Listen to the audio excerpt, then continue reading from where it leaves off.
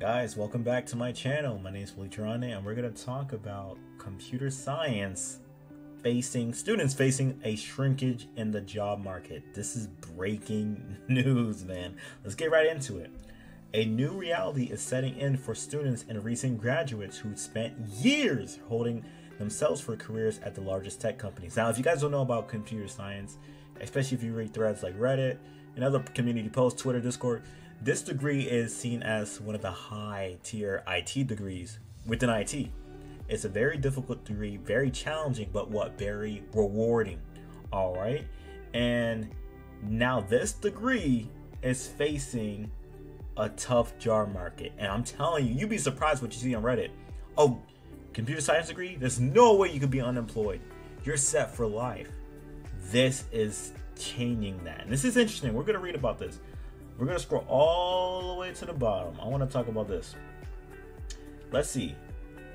Students are still getting multiple job offers, said Brent Winkman, Chief of Staff for the Computer Science Department at the University of Texas at Austin. They just may not come from Meta, from Twitter, or from Amazon. Because that's the thing. People get these degrees. And shout out to computer science holders.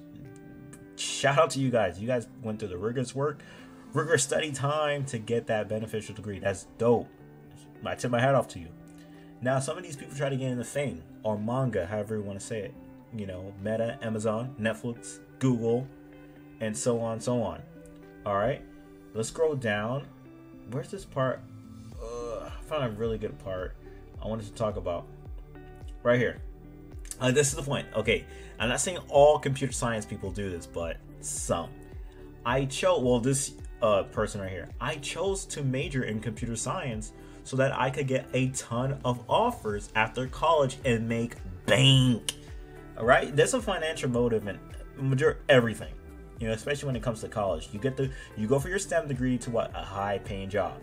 Get a high-paying job. That's the purpose. That's the main pushing factor. All right, especially for computer science. Now, I don't know how much debt this person's in, or some people put themselves through computer science, but they expect to cover that when they get their six-figure high-paying job. Now, that's the primary reason people get computer science degree. But I'm going to read on. In interviews, 10 college students and recent graduates said they were not prepared for a slowdown in jobs at the latest tech companies. Guys, if you haven't been living under a rock, you would know that tech IT is going through hiring freezes, layoffs, man. I recently spoke about this on the Black Height channel. One of my employers went through a layoff, 10% reduction. Guys, this is real. This is real. This is not playing. Now, people in school, you know, just focus on school. 4 years in school, 3 years in school. I doubt they're really in the job market because they're focusing on school. They're not doing both. Like some people who are in school and doing full-time roles. So by the time they graduate and hit the job market, it's like, whoa, huh? What's going on out here? What, huh? Hiring freezes? Huh? Wait, I need experience? They're confused. They're confused. And this is what this article is showing that. So let's read. Until recently, those companies were fiercely competing to hire computer science majors at top schools. Companies, recruiters were looking for these blue chip graduates. Oh, where they? Oh, got them. Now it's flipped. Hey, we don't I don't know, guys. Let's go. With some students receiving multiple job offers with six-figure starting salaries and 5-digit signing bonuses, an entire genre of TikTok videos. TikTok has sprung up dedicated to young techies extolling their job perks and their annual compensation, with at least one highlighting a $198,000 package complete with stock options and relocation expenses. Now, yeah, I don't know if you guys heard about there's a side of TikTok. I don't use TikTok. I don't have the app. There's a side of TikTok where they'll flaunt, hey, you guys, look what I'm making in tech. I'm at Apple, I'm at Twitter, just chilling, doing nothing and stuff like that. And it teaches other people, oh shoot, this is easy. This is light work. I want to get into. Again, I don't want to say this word, but they trivialize IT. Oh man, what? Oh, that's so cool. They don't know the back end. They don't know the back end, man. They do not know. All right, let's read on. Dozens of people who were recently laid off or whose tech job offers were rescinded have posted details on their plight on LinkedIn. All right, let's go to LinkedIn, guys. What's going on LinkedIn? Same thing. Now, you're going to have a lot of people talk about this issue, and we're going to read about this. Look at this. This is from Lamet Patel from LinkedIn. Shout out to him. A new reality is setting in for students in reaching graduate who spent years honing themselves for careers at the largest tech companies. We just read that, and a lot of people are talking about it. Look at this. Getting a computer science degree needing... Bro, come on. Look at that. Look at that. And, you know, this part, a lot of people could find this controversial. Most bachelor degrees have little to nothing to do with the day-to-day role you have directly at the college or ever. There's truth into that. There is truth into that. Now, I want to read this part. He's giving you guys tips, and I'm gonna read this off to you. Any computer science, you know, people majoring that, I'm gonna give you guys tips. I'm not in the degree field. I'm doing another degree. To anyone graduating soon with a computer science, data science, or tech-focused degree, find an industry you're passionate about. That's tip number 1. Identify the size of company, whether you want to do small, medium-sized, big range. Network with individuals at those companies and ask them about their experience. Apply to many jobs. Now, shout out to Eric Gonzalez. He's giving you guys great tips. And these 4 tips I personally used during my job hunt many months ago. Okay, if I'm passionate about cyber, okay, let's go. Let me read more about it. Let me read blogs. Let me do some labs and stuff like that. Second tip, find the size company. Do I want a big company or do I want a small personal company I want to get in? Big company is more structured. You know, there's better standards and stuff. Smaller, it's like, okay, we're building it while we're flying. I might have to wear multiple hats and stuff like that. Find your fit. Network with individuals at those companies and ask about the experience. This is something I did on LinkedIn a lot. I will LinkedIn mail people, hey, how is it like working at X? Oh, really? Wow, that's dope. That's how you get insight on the job market instead of hearing just buzzword. Oh, cybersecurity. All right, when was the last time you talked to a cybersecurity professional and asked him how his experience is like in the field? And lastly, apply to many jobs. It's a numbers game. It is a numbers game at the end of the day. You got to throw out your application on many engine sites. Simply Hired, LinkedIn, Indeed, Monster, ZipRecruiter. You got to toss that thing out because why? It's a competitive market. What makes you special? What makes you stand out from the other competition? And now we have the point where computer science degrees are taking a hit. Computer science majors are taking a hit in the job market. It's gonna get rough. What's gonna make you stand out? Do you have backup plans for your backup plans? Let's go on. And then we have, look at this. Very hard to project where computer science industry is heading. To be honest, I would have never saw this coming. Just keeping it real. Keeping it real. This is the heavy part. Shout out to Dr. Michael. Universities that sponsor computer science degrees also need to pay attention to market conditions. Again, let's use cybersecurity for example. You see a lot of courses or cybersecurity degrees being pushed out. Get in cyber. Get into the fight. There's a cyber shortage, but they don't realize that the market's for what? It's for cybersecurity professional and stuff like that. It's for cybersecurity professionals that are struggling in this market. All right, they don't understand that. They don't understand that this real skill shortage is in what? Professional people in the field, seniors, not entry level. The market's not towards them. So that's just something to throw out there. All right, let's read on. Let us read on. Economy, yes, for sure. Yet, how about a lack of relevance? Little context to reality. Practical development, the sad belief. Well, dude. Okay. And so on and so on. So you're going to see a lot of, oh, wow. Look at this. I want to talk about this because I'm currently in WGU. Look at him. I just graduated from WGU with a computer science degree. He's ready to hit the workforce. This is a prime candidate. All right. Look at, oh my God, this is perfect. This is not even planned. Look at this part if you guys can see it. But I am having very little luck hearing back from companies that I applied for. Whoa, guys, what's going on? I thought this was the ticket. I thought if you get your comp sci bachelor degree, you're in 6 figs. What is going on? The market is down. Let's read on. I know the old way of knocking on doors is dead, but is there a better way in today's job market than simply filling out the forms online and hoping the bot passes them along?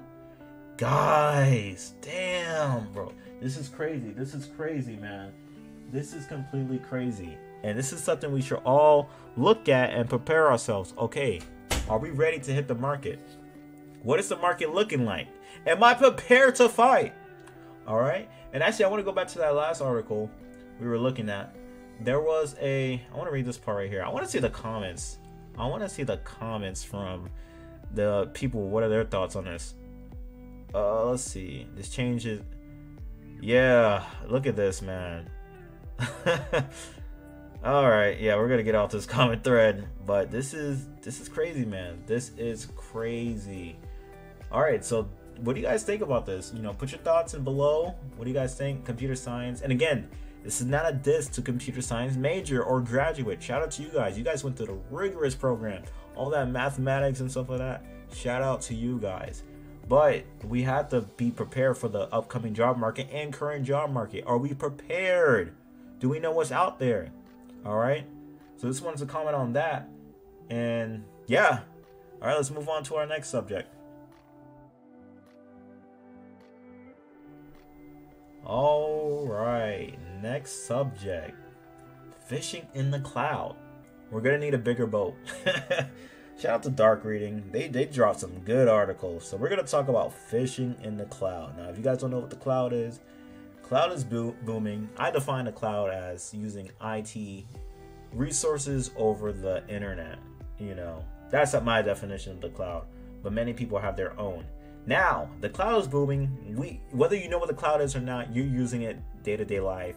Google Drive, all right, WebEx, virtual call, that's all cloud.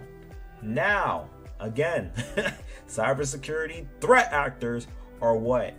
Attacking you from the cloud now, believe it or not. So if you're like Goku on Nimbus, you gotta watch out for Frieza, which would be the attackers in that scenario. All right, let's see. Phishing has long been one of the best ways to gain access to target organizations. Now, this is very, very, very true. All right, phishing, you'd be surprised, and I see it in the field. Phishing could cause damage. It could cause damage. You click one link, you click one attachment, you're done. And this is why it's important to go undergo phishing training courses when you're studying for cybersecurity or just to get your game up. All right, let's read on. The same cycle has started to repeat itself with on-premise targets. Organizations have started to make advances in securing their internal network against using endpoint detection response EDR. All right, now let's go right here. Why your cloud infrastructure is a top target for phishing attacks. So there's 3 cloud vendors.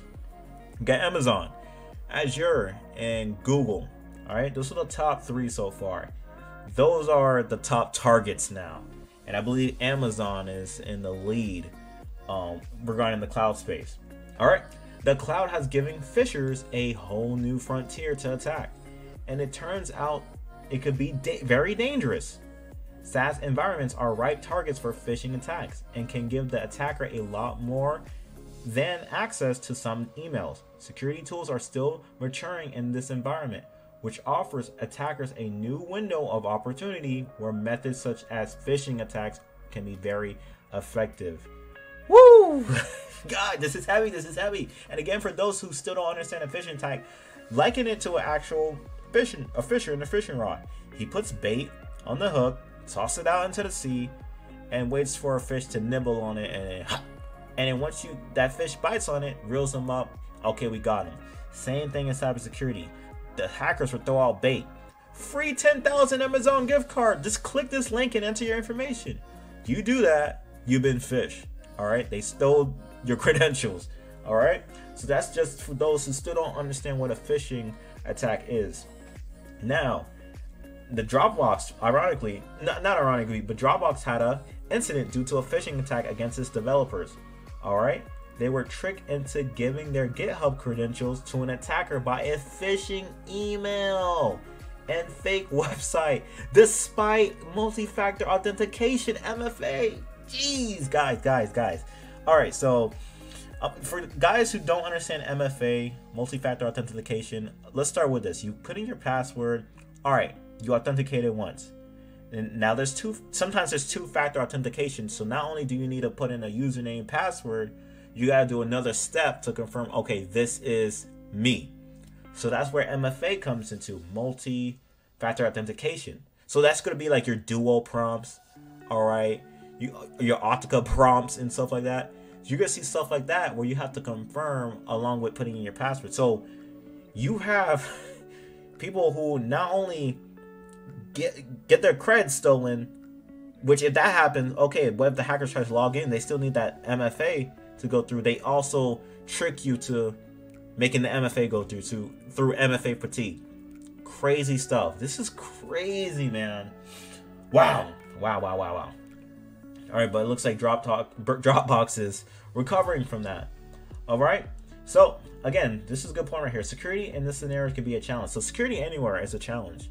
All right, especially in the cloud, which is growing and growing and growing. And there we go. Okta. That's how I pronounce it. Okta. You know, I was mentioning that it's a platform I personally use for MFA and stuff like that. So again, guys, let's close it off with this. Phishing is here to stay.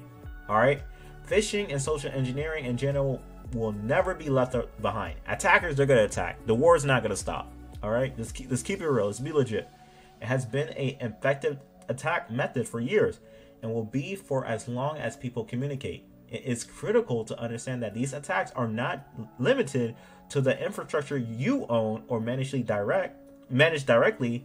SaaS is especially at risk due to the lack of visibility most organizations have to what actually happens on those platforms. Their security cannot be written off as someone else's problem. A simple email and fake website is all it takes to get access to those resources. Man, and that goes back to the LastPass hack, the GTA 5.6 leak. It all goes back to social engineering, stealing creds, trickery of people. All right, so that's that portion on phishing in the cloud, man. All right, let's talk about this. This is a little bonus piece. ChatGPT. Now, a buddy of mine was showing me this a couple hours ago. And this thing is crazy, bro. So I'm gonna show you guys. Let's say you have a question. Let's say how to become a SOC analyst. All right, click that in. Bam, guys, look at this. An AI, bro. Oh my God, an AI is telling me how to become a SOC analyst. This is not another human on behind the screen. This is an AI.